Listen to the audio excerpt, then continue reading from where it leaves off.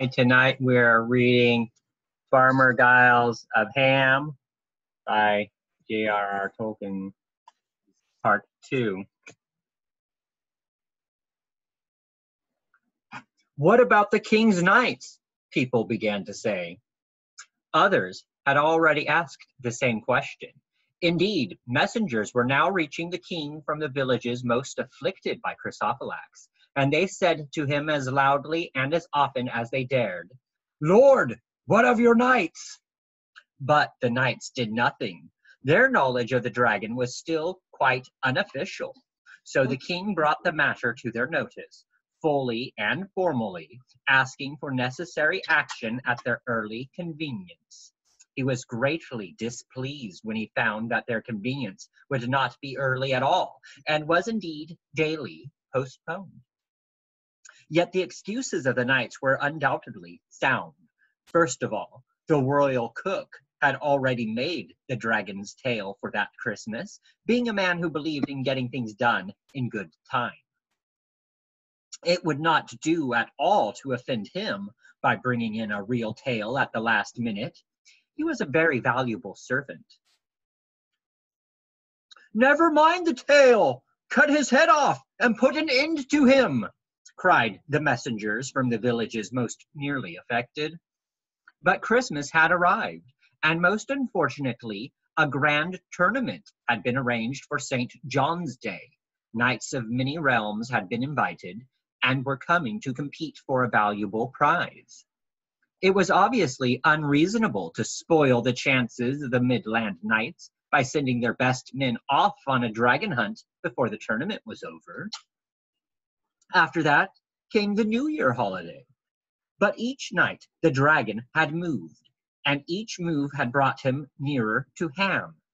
On the night of New Year's Day, people could see a blaze in the distance. The dragon had settled in a wood about 10 miles away, and it was burning merrily. He was a hot dragon when he felt in the mood.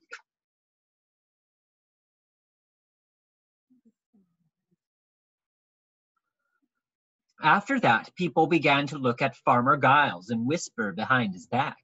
It made him very uncomfortable, but he pretended not to notice it. The next day, the dragon came several miles nearer. Then Farmer Giles himself began to talk loudly of the scandal of the king's knights. "I should like to know what they do to earn their keep," said he. "So should we," said everyone in Ham. But the miller added, "Some men still get knighthood by sheer merit, I am told. After all, our good Aegidius here is already a knight in a manner of speaking. Did not the king send him a red letter and a sword?" "There's more to knighthood than a sword," said Giles. "There's dubbing and all that, or so I understand. Anyway, I've my own business to attend to." "Oh, but the king would do the dubbing, I don't doubt, if he were asked," said the miller. "Let us ask him before it is too late." "Nay," said Giles, "dubbing is not for my sort. I am a farmer and proud of it, a plain honest man, and honest men fare ill at court, they say. It is more in your line, Master Miller." The parson smiled, not at the farmer's retort, for Giles and the miller were always giving one another as good as they got, being bosom enemies, as the saying was in Ham. The parson had suddenly been struck with a notion that pleased him, but he said no more at that time. The miller was not so pleased, and he scowled. "Plain, certainly, and honest, perhaps," said he. "But do you have to go to court and be a knight before you kill a dragon? Courage is all that is needed, as only yesterday I heard Master Aegidius declare. Surely he has as much courage as any knight." All the folks standing by shouted, "Of course not!" and "Yes, indeed! 3 cheers for the hero of Ham!" Then Farmer Giles went home feeling very uncomfortable. He was finding that a local reputation may require keeping up. and that may prove awkward. He kicked the dog and hid the sword in a cupboard in the kitchen. Up till then, it had hung over the fireplace. The next day, the dragon moved to the neighboring village of Quercetum, Oakley in the vulgar tongue. He ate not only sheep and cows and one or two persons of tender age, but he ate the parson too. Rather rashly, the parson had sought to dissuade him from his evil ways. Then there was a terrible commotion. All the people of Ham came up the hill, headed by their own parson, and they waited on Farmer Giles. "We look to you," they said, and they remained standing round and looking until the farmer's face was redder than his beard. "When are you going to start?" they asked. "Well, I can't start today, and that's a fact," said he. "I've a lot on hand with my cowman sick, and I'll see about it." They went away, but in the evening it was rumored that the dragon had moved even nearer, so they all came back. "We look to you, Master Aegidius," they said. "Well," said he, "it's very awkward for me just now. My mare has gone lame, and the lambing has started. I'll see about it as soon as may be." So they went away once more, not without some grumbling and whispering. The miller was sniggering. The parson stayed behind and could not be got rid of. He invited himself to supper and made some pointed remarks. He even asked what had become of the sword and insisted on seeing it. It was lying in a cupboard on a shelf, hardly long enough for it, and as soon as Farmer Giles brought it out in a flash, it leaped from the sheath, which the farmer dropped as if it had been hot. The parson sprang to his feet, upsetting his beer.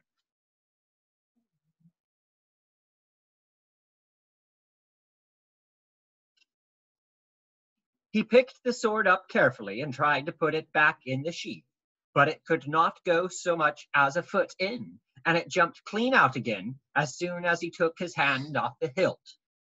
Dear me, this is very peculiar," said the parson, and he took a good look at both scabbard and blade.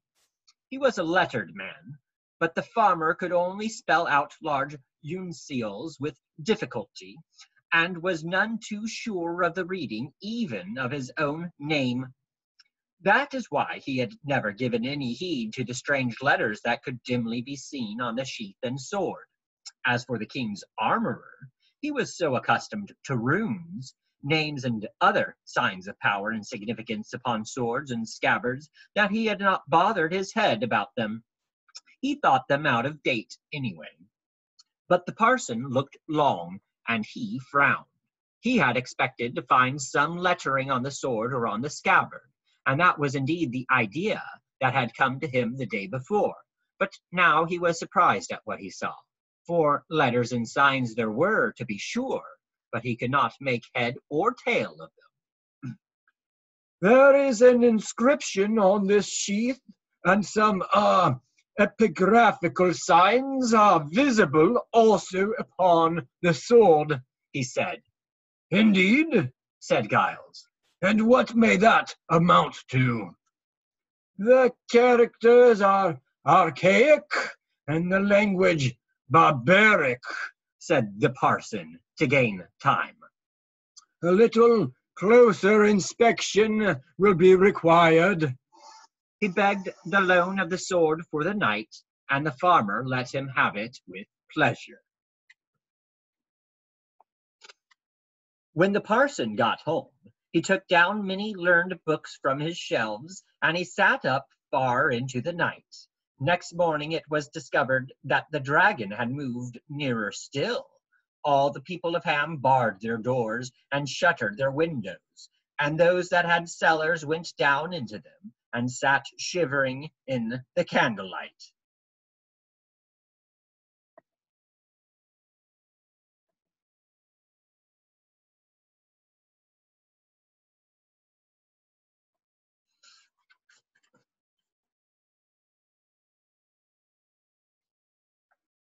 But the parson stole out and went from door to door, and he told to all who would listen through a crack or a keyhole what he had discovered in his study. Our good Agidius, he said, by the king's grace, is now the owner of Cardamordax, the famous sword that in popular romances is more vulgarly called Tailbiter. Those that heard this name usually opened the door. They all knew the renown of Tailbiter, for that sword had belonged to Belomarius, the greatest of all the dragon slayers of the realm. Some accounts made him the maternal great-great-grandfather of the king. The songs and tales of his deeds were many, and if forgotten at court, were still remembered in the villages. This sword, said the parson, will not stay sheathed if a dragon is within 5 miles, and without doubt in a brave man's hands, no dragon can resist it. Then people began to take heart again, and some unshuttered the windows and put their heads out. In the end, the parson persuaded a few to come and join him, but only the miller was really willing. To see Giles in a real fix seemed to him worth the risk. They went up the hill, not without anxious looks north across the river. There was no sign of the dragon. Probably he was asleep. He had been feeding very well all the Christmas time. The parson and the miller hammered on the farmer's door. There was no answer, so they hammered louder. At last Giles came out. His face was very red. He also had sat up far into the night, drinking a good deal of ale, and he had begun again as soon as he got up. They all crowded round him, calling him good Agidius, bold Ahenobarbus, great Julius, staunch Agricola, pride of Ham, hero of the countryside. And they spoke of Cardamordax, Tailbiter, the sword that would not be sheathed, death or victory, the glory of the yeomanry, backbone of the country, and the good of one's fellow men, until the farmer's head was hopelessly confused.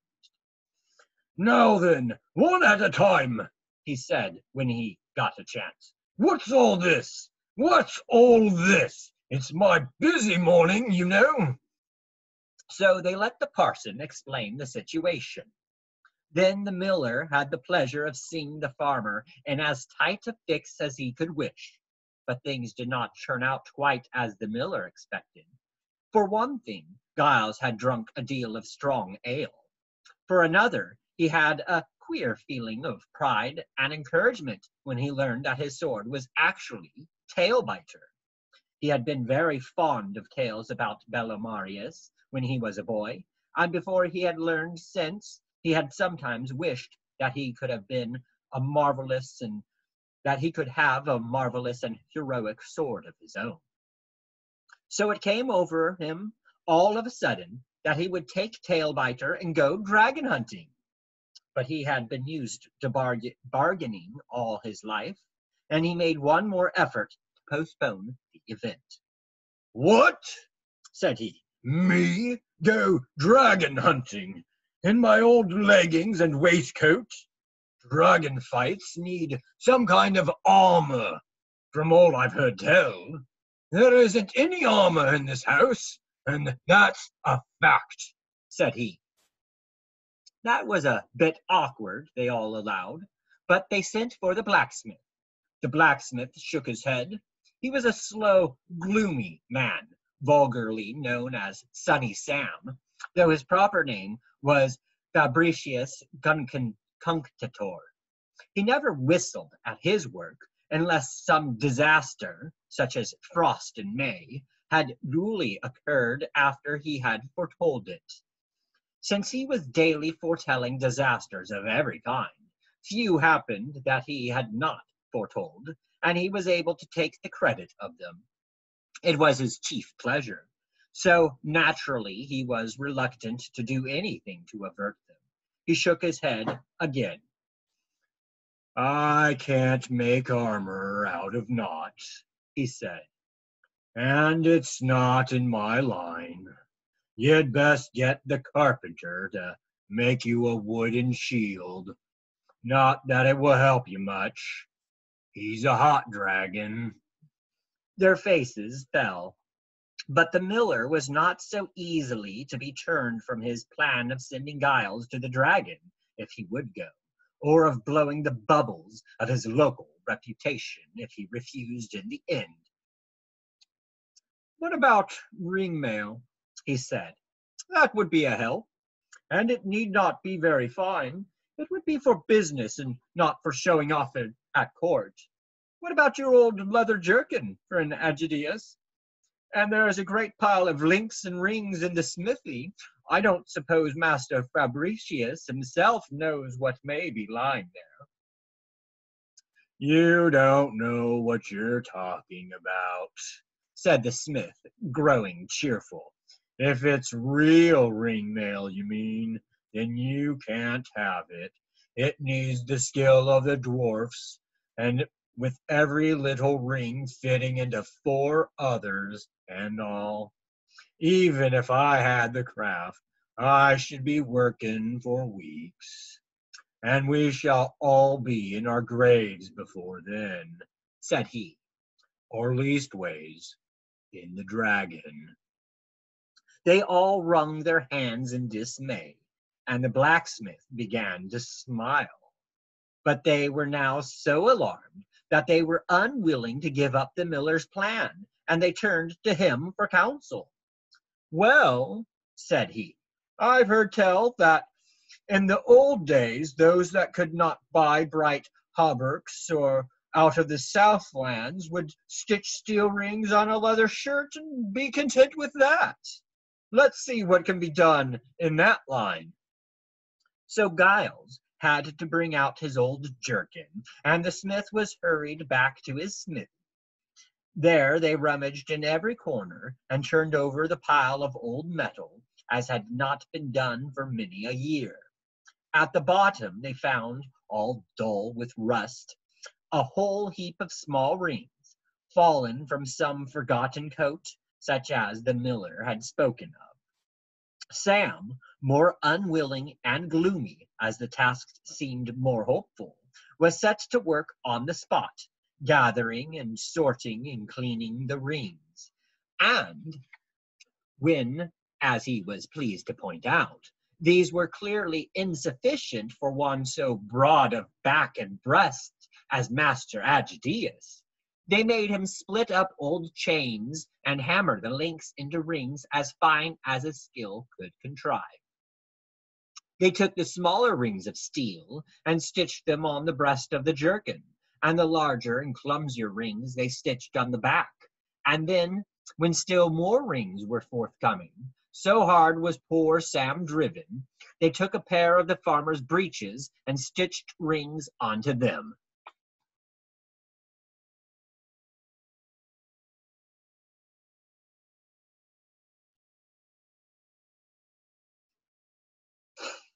And up on a shelf in a dark nook of the smithy, the miller found the old iron frame of a helmet, and he set the cobbler to work, covering it with leather as well as he could.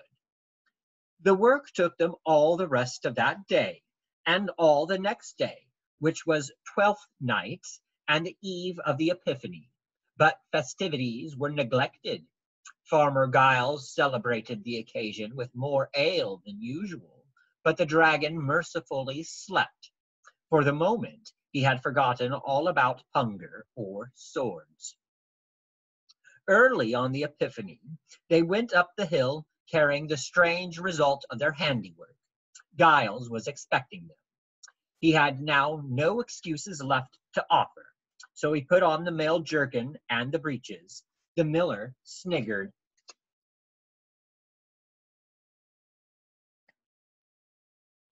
Then Giles put on his top boots and an old pair of spurs, and also the leather-covered helmet. But at the last moment he clapped an old felt hat over the helmet, and over the mail coat he threw his big gray cloak. "What is the purpose of that, master?" they asked. "Well," said Giles, "if it is your notion to go dragon hunting, jingling and dingling like Canterbury bells, it ain't mine. It don't seem sense to me to let a dragon know that you are coming along the road sooner than need be. And a helmet's a helmet, and a challenge to battle. Let the worm see only my old hat over the hedge, and maybe I'll get nearer before the trouble begins." They had stitched on the rings so that they overlapped, each hanging loose over the one below, and jingle they certainly did. The cloak did something to stop the noise of them, but Giles cut a queer figure in his gear. They did not tell him so. They girded the belt round his waist with difficulty, and they hung the scabbard upon it.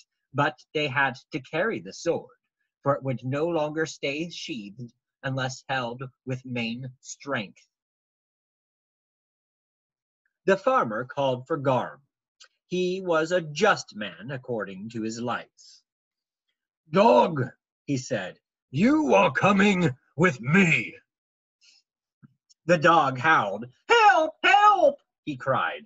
"Now stop it," said Giles, "or I'll give you worse than any dragon could. You know the smell of this worm, and maybe you'll prove useful for once." Then Farmer Giles called for his gray mare. She gave him a queer look and sniffed at the spurs, but she let him get up, and then off they went, and none of them felt happy.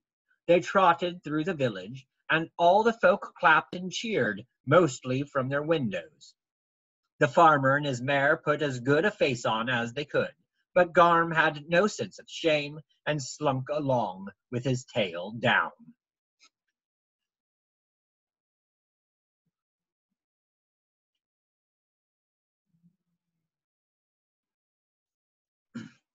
They crossed the bridge over the river at the end of the village. When at last they were well out of sight, they slowed to a walk. Yet all too soon they passed out of the lands belonging to Farmer Giles and to other folk of Ham, and came to parts that the dragon had visited. There were broken trees, burned hedges, and blackened grass, and a nasty, uncanny silence. The sun was shining bright, and Farmer Giles began to wish that he dared shed a garment or two, and he wondered if he had not taken a pint too many. "A nice end to Christmas and all," he thought. "and I'll be lucky if it don't prove the end of me too." He mopped his face with a large handkerchief, green, not red, for red rags infuriate dragons, or so he had heard tell. But he did not find the dragon. He rode down many lanes, wide and narrow, and over other farmers' deserted fields, and still he did not find the dragon. Garm was, of course, of no use at all. He kept just behind the mare and refused to use his nose. They came at last to a winding road that had suffered little damage and seemed quiet and peaceful. After following it for half a mile, Giles began to wonder whether he had not done his duty and all that his reputation required. He had made up his mind that he had looked long and far enough, and he was just thinking of turning back and of his dinner, and of telling his friends that the dragon had seen him coming and simply flown away, when he turned a sharp corner. There was the dragon, lying half across a broken hedge with his horrible head in the middle of the road. "Help!" said Garm, and bolted. The gray mare sat down plump, and Farmer Giles went off backwards into a ditch.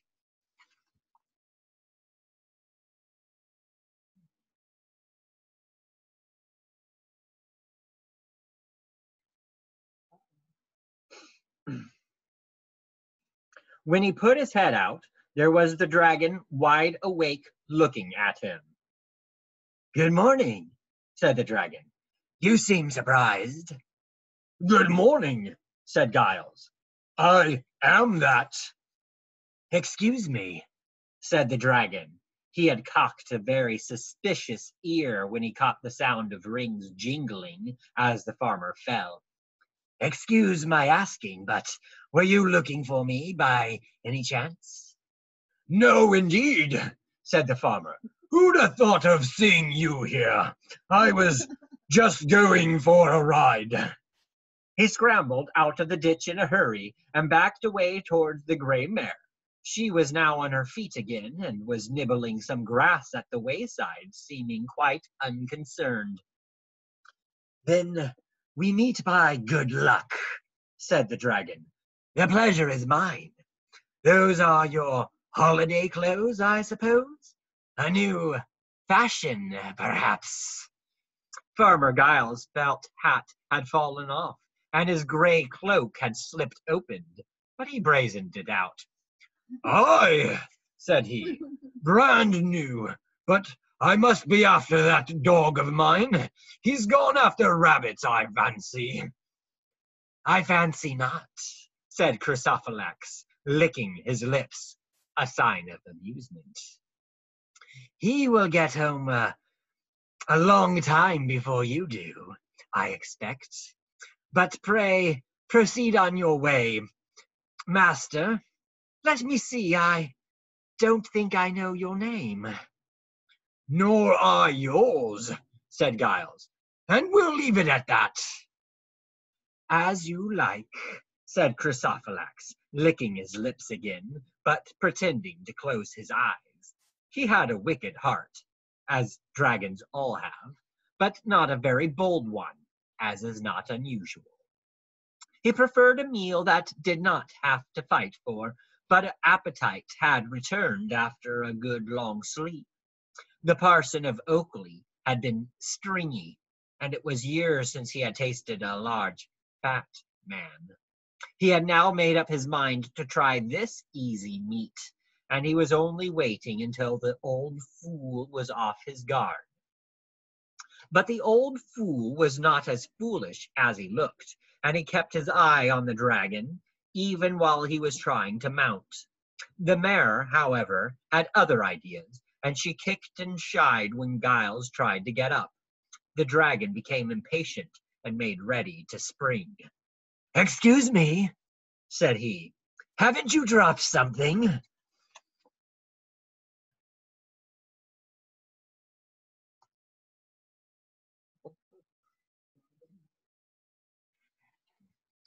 An ancient trick, but it succeeded, for Giles had indeed dropped something.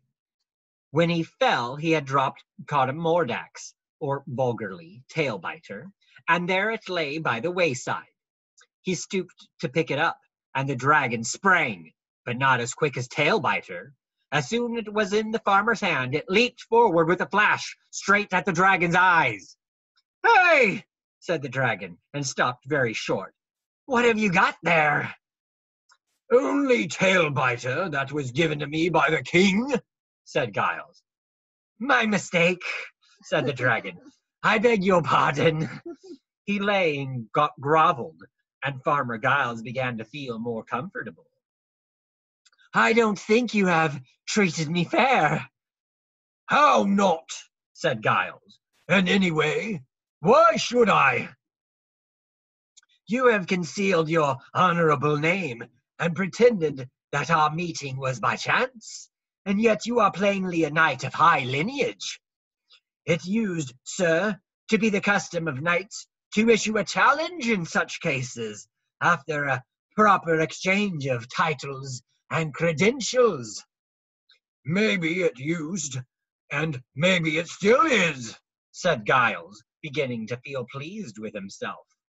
A man who has a large and imperial dragon groveling before him may be excused if he feels somewhat uplifted.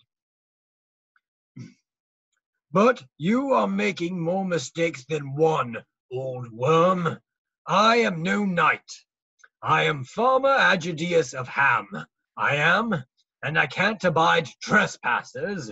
I've shot giants with my blunderbuss before now, for doing less damage than you have, and I issued no challenge neither.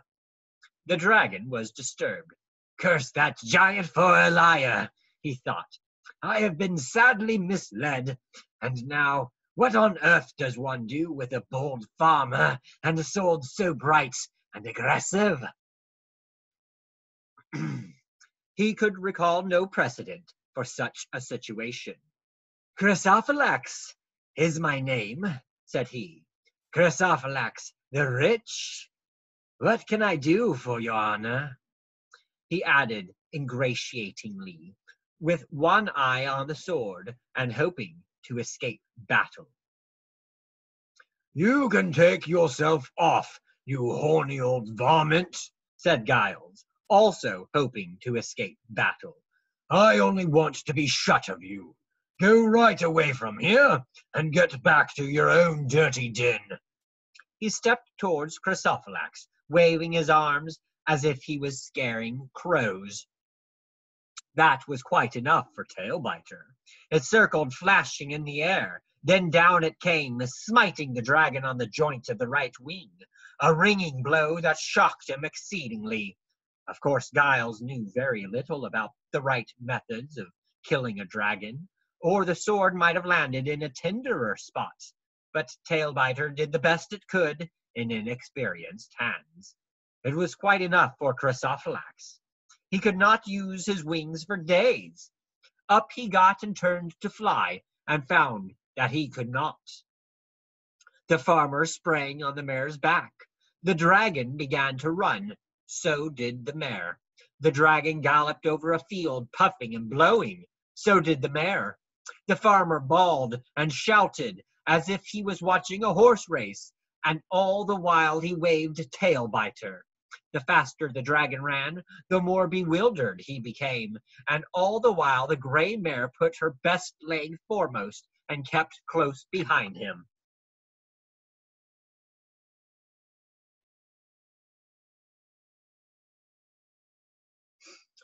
On they pounded down the lanes and through the gaps in the fences, over many fields and across many brooks.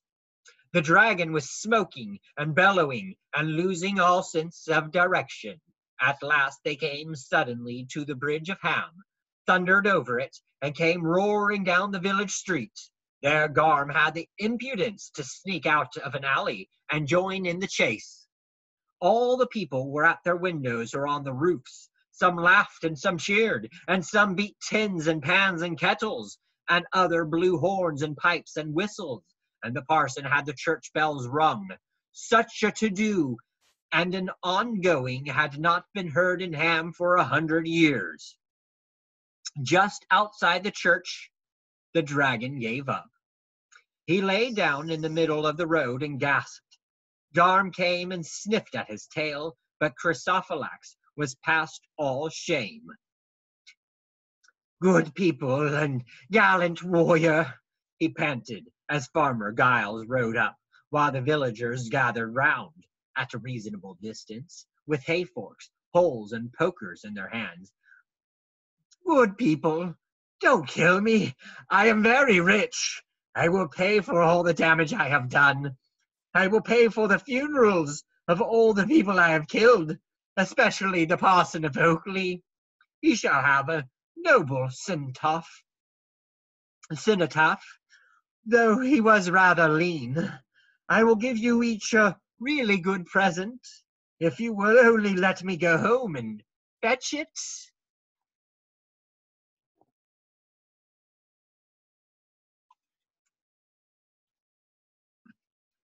"How much?" said the farmer. "Well," said the dragon, calculating quickly. He noticed that the crowd was rather large. 13 and 8 pence each." "Nonsense," said Giles. "Rubbish," said the people. "Rat," said the dog. 2 golden guineas each, and children half price?" said the dragon. "What about dogs?" said Garm. "Go on," said the farmer. "We're listening." 10 pounds and a purse of silver for every soul, and gold collars for the dogs," said Chrysophylax anxiously. Kill him! Shouted the people, getting impatient. A bag of gold for everybody, and diamonds for the ladies? Said Chrysophylax hurriedly. Now you're talking, but not good enough, said Farmer Giles. You left out dogs again, said. You left out dogs again, said Garm. What size of bags? Said the men. How many diamonds? Said their wives. Dear me, said the dragon. I shall be ruined. You deserve it, said Giles. You can choose between being ruined and being killed where you lie. He brandished Tailbiter, and the dragon cowered. Make up your mind, the people cried, getting bolder and drawing nearer. Chrysophylax blinked, but deep down inside him he laughed, a silent quiver which they did not observe. Their bargaining had begun to amuse him.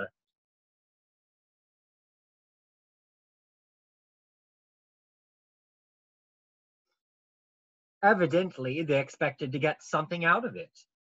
They knew very little of the ways of the wide and wicked world.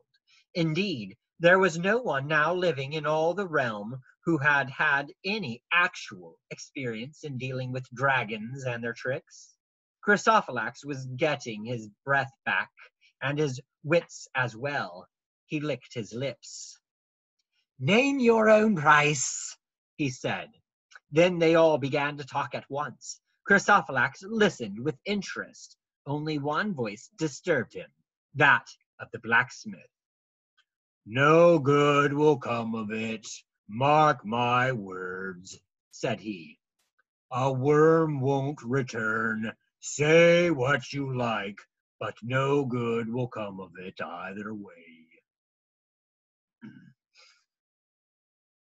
You can stand out of the bargain, if that's your mind, they said to him, and went on haggling, taking little further notice of the dragon. Chrysophylax raised his head, but if he thought of springing on them, or of slipping off during the argument, he was disappointed. Farmer Giles was standing by, chewing a straw and considering, but Tailbiter was in his hand, and his eye was on the dragon. You lie where you be, said he, or you'll get what you deserve, gold or no gold. The dragon lay flat. At last the parson was made spokesman, and he stepped up beside Giles. Vile worm, he said, you must bring back to this spot all of your ill-gotten wealth, and after recompensing those whom you have injured, we will share it fairly among ourselves. Then, if you make a solemn vow never to disturb our land again, nor to stir up any other monster to trouble us, we will let you depart with both your head and your tail to your own home. And now you shall take such strong oaths to return with your ransom, as even the conscience of a worm must hold binding. Chrysophylax accepted after a plausible show of hesitation. He even shed hot tears, lamenting his ruin, till there were steaming puddles in the road, but no one was moved by them. He swore many oaths, solemn and astonishing, that he would return with all his wealth on the feast of St. Hilarious and St. Felix. That gave him 8 days, and far too short a time for the journey, as even those ignorant of geography might well have reflected. Nonetheless, they let him go, and escorted him as far as the bridge. To our next meeting, he said, as he passed over the river. I am sure we shall all look forward to it. We shall indeed, they said. They were, of course, very foolish. And that will end our story for tonight.